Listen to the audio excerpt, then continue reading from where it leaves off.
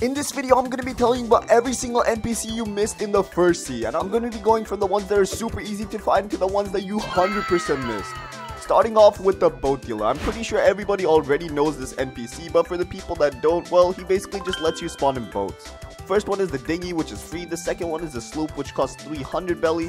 The third one is the brigade, which costs 1000 belly. And the fourth one is the grand brigade. And the very first island you can see this guy on when you join the game is the starter island, or the marine starter island, depending on which team you pick. Next up, we got the luxury boat dealer. Most people should already know about this, but if you're newer to the game, this is how he works. You basically have to buy the faster boats game pass to use him, or else you literally just can't. He won't even let you talk to him. And the boats this guy gives you are obviously way better than the normal guy. The first one is the Guardian, which is a pretty decent ship. The second one is the Lantern, which you can buy from an NPC in the second sea. The third one is the Sleigh, which you only get during winter events. The next one is the Beast Hunter, and this is very good for ship raids. And this is very good for sea events. Next up, I got the Blox Fruit dealer. This is probably the most popular NPC in the whole of Blox Fruits, and you should definitely know about this guy. The first island you see him on is the Pirate Starter Island, but he's found on many other islands, including the Marine Starter Island, Middletown, Kingdom of Rose, the Cafe, Mansion, and Port Town. And this guy, he works pretty simple. He's literally just a guy that sells you fruits, but he won't always have them in stock, and the stock changes every while. But there is a rule that he has to have at least 3 fruits in stock, because if he doesn't, then the game's just glitched out, I guess. Anyways, moving on from that, we got the sword dealer, and this is the very first weapons dealer in the whole game. As the name suggests, he just sells you swords. He's located at the starter island for the marines and for the pirates. He basically just lets you buy 2 different swords, which both cost 1000 belly. Those swords are the katana and the cutlass, and they have the exact same abilities. The only difference is that they look slightly different. That's literally it. And I'm pretty sure you can't miss this guy, and I definitely recommend buying a sword from him as soon as you start the game. But those swords are literally the worst swords in the whole game, so make sure you upgrade when you get the chance. Next up on the Pirate Starter Island, we got the Marine Recruiter. And what this guy lets you do is basically switch your team into a Marine. So if you're a pirate, then you can become a Marine. Now we're going to move on to the Marine Starter Island. And at this island, you have all the NPCs that I mentioned before, except the Marine Recruiter. Here he's the Pirate Recruiter, because most people on the Marine Island are actually going to be Marines, so this lets you join the Pirates team without having to rejoin the whole game. And we also got a bonus NPC for the Marine, who's called the Marine's Boat Dealer. This is an NPC that's equivalent to the Boat Dealer, and this allows both Marines and Pirates to buy Marine boats. But except the Marine versions of the boat are 50% cheaper, because that's one of the huge buffs of choosing that team. And this Boat Dealer only exists on 2 islands. The first one is obviously the Marine Starter, and the other one exists at Marine Fortress, because that's basically a Marine base. But you do have to do some searching to find these guys, because they're actually not located at the port. Moving on to the Middletown Island, the first NPC here is the Experienced Captain, and if you're new to the first sea, you don't need to worry about this guy for a while, because this is how you get into the second sea. But you do have to do a long quest for that. And once you actually do unlock a way to get to the second sea, this is the guy you're going to be talking to every time you want to get back and forth from the seas. He's even located in the second sea at spawn to help you come back to the first sea.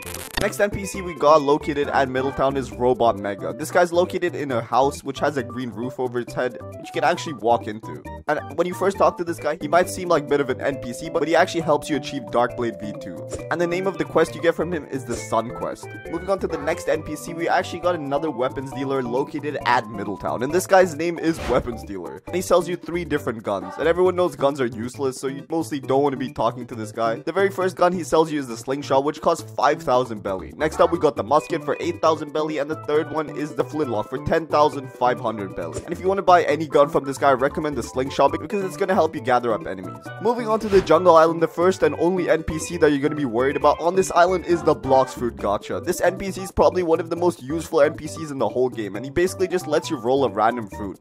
But you do have to be at least level 50 to use this guy, and the amount of money it takes to roll a fruit depends on your level. If you're level 50, then you only need to pay 32,000 belly to roll a fruit, but if you're the max level, which is 2,550, you have to pay 400,000 belly to roll a fruit, which makes this incredibly expensive if you're a higher level. And this guy's not only located in the first sea, he's also located at the second sea and the third sea. And a pretty cool thing about this NPC is that it wasn't actually meant to stay in the game. It was added during a winter update, but the community loved it so much that they decided to keep it in the game. Moving on to the next NPC, he's located at the Pirate Village, and this is the Sword Dealer of the West. He sells you 2 different guns, which are the Dual Katana, which costs 12,000 belly, which is literally just 2 katanas, and the next one is the Iron Mace, which costs 25,000 belly. Next NPC on this island, and this is actually the first fighting style that you can buy in the whole game, and he's basically located around this area right here. He sells you the fighting style for 150,000 belly. And the cool thing about this fighting style is that you actually kick instead of use your hand. Moving on to the next NPC we got here is the blacksmith, and this guy basically just helps you upgrade your weapons to grade 2. And this is something you definitely have to do before you're able to enchant your weapons. So this is a very crucial NPC, and I don't actually see a lot of people talking about this guy. The next NPC who's located on this island is the rich man. And this is actually a guy that's going to help you complete the Saber Expert puzzle, which is actually a pretty annoying puzzle to do if you don't know what you're doing. But you don't need to worry about that now. It's the only thing this basically helps you with is getting the Saber Sword and Instinct, which are 2 crucial abilities in the game. But you do need a level requirement before you can get them. Moving on to the desert island, we got our first very hidden NPC, and this guy's incredibly difficult to find if you don't know where to look. His name is Hassan, and he sells you the swordsman hat for 150,000 belly. And to talk to this guy, you actually need to have flash step, aura, and air jump, and at least 300 stat points on your sword, or else he will not sell this to you. Basically, you just have to collect the chest that's located right here, and then go down this long tunnel, and boom, that's exactly where he is. See, I told you he would be hard to find. Moving on to the next NPC, we got the abilities teacher, and this is one of the most important NPC in the whole of Blox Fruits. And he's actually modeled after Rayleigh from One Piece. And the most important ability that this guy sells you is the aura ability, which is basically called hockey by the community, because that's what it's called in One Piece. This ability costs a total of 25,000 belly, and it basically just gives you a shield of armor, and it's incredibly important if you want to be able to hit people that have elemental fruits. And he also sells you air jumps, which basically just let you jump more in one place, and it's an incredibly useful ability. Next, we got the flash step ability, which is taken from Bleach, and this basically just lets you teleport short distances. And in my opinion, the most important abilities from this guy is the air jump ability, because it lets you get to places that you couldn't before, and then obviously the hockey. You can't forget about it. And next up, we got an NPC who's located at the very same island, and this is also a weapons dealer NPC, and he's called Sword Dealer of the East. And just like his name suggests, he sells you 2 different swords. The first one is the triple katana for 60,000 belly, and it's exactly what it sounds like. It's just 3 different katanas. Next up, we got the pipe, which costs 100,000 belly. And since it costs more than the triple katana, you already know it's better. And if you're wondering where he's located, it's basically right next to this house right here. Next NPC we got on this list is Porus, and he sells you the black cape accessory for 50,000 belly. But you do have to be at least level 50 to purchase it, and it's a pretty decent accessory for the first sea. And if you're wondering where this guy is located, he's actually very hidden, just like the Hassan NPC from before. You have to head over to Marine Fortress, get over to this tower, and go down this ladder. Pretty interesting place to hide. Next up, we got the advanced weapons dealer, who's also located at Marine Fortress. And this guy sells you a total of 3 guns, which are just better versions of the ones you find in Middletown. First up, we got the refined slingshot, which costs a total of 30,000 belly. And next up, we got the refined flintlock, which costs 65,000 belly. And finally, we got the cannon, which costs 100,000 belly, and since it costs the most, you already know it's the most powerful gun here. Moving on to Skylands, the very first NPC that's hidden here is the mad scientist, and I guarantee you did not find him when you were playing the game normally. That's because he's not actually located at Skylands, he's located at this rock near it. If you come and talk to this guy, he's gonna sell you the electric fighting style for 500,000 belly, and I definitely recommend getting your hands on this because you can upgrade it to electric claw later, which is one of the best fighting styles in the whole game. Next up, we got the Yoshi NPC, who's also located at Skylands, and this guy's also pretty difficult to find because he's located at this tower over here.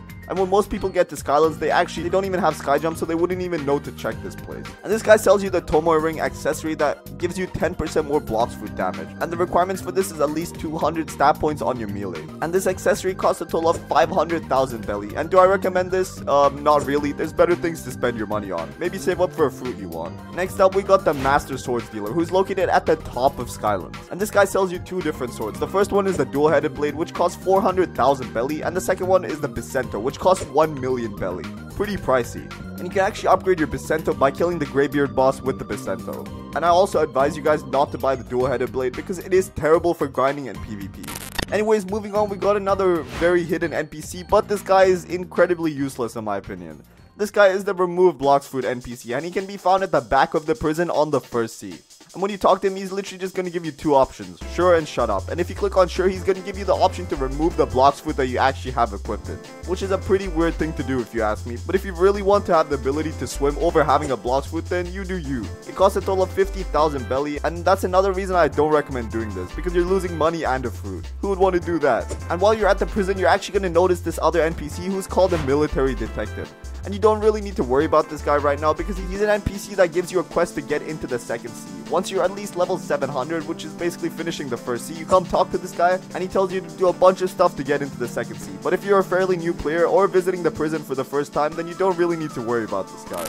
Next NPC that's incredibly hidden is the Living Skeleton NPC. You literally will not be able to find this guy without help. He's located at the Magma Village, and you actually are going to notice no matter where you search, you're not going to find him. That's because he's actually located behind an invisible wall, which you can literally just walk directly through. And once you do that and talk to him, he's gonna sell you the Soul Cane sword that costs a total of 750,000 bellies. And this is the same sword that Brook from One Piece uses. It's pretty cool. And the sword itself isn't even that bad. Moving on, we got another secret NPC that you definitely did not find, and it's the same reason for the previous one. This is the Water Kung Fu teacher, and he's located at underwater cities. If you head right down here, you're gonna notice you're not gonna find him at all, but you have to go through this wall right here. And boom, once you talk to him, he's gonna sell you Water Kung Fu for a total of 750,000 belly. And I definitely recommend getting your hands on this because it's literally the best fighting style in the whole of the first year, and one of the best fighting styles to grind with regardless. Moving on to the next NPC that you definitely missed is the Instinct teacher. This guy's located at Upper Skylands, and he basically just teaches you instincts / observation hockey, which is literally one of the most important abilities in the whole game. It costs a total of 750,000 belly to buy from this guy, but you do have to complete the Saber Expert quest from him. And don't wait till you get to Skylands to talk to this guy. You can literally access him at level 300 by doing the quest first. You can literally talk to him early by doing the Saber Expert quest at literally just level 300. So make sure you get your hands on this before you leave the first sea. And that's it for the NPCs.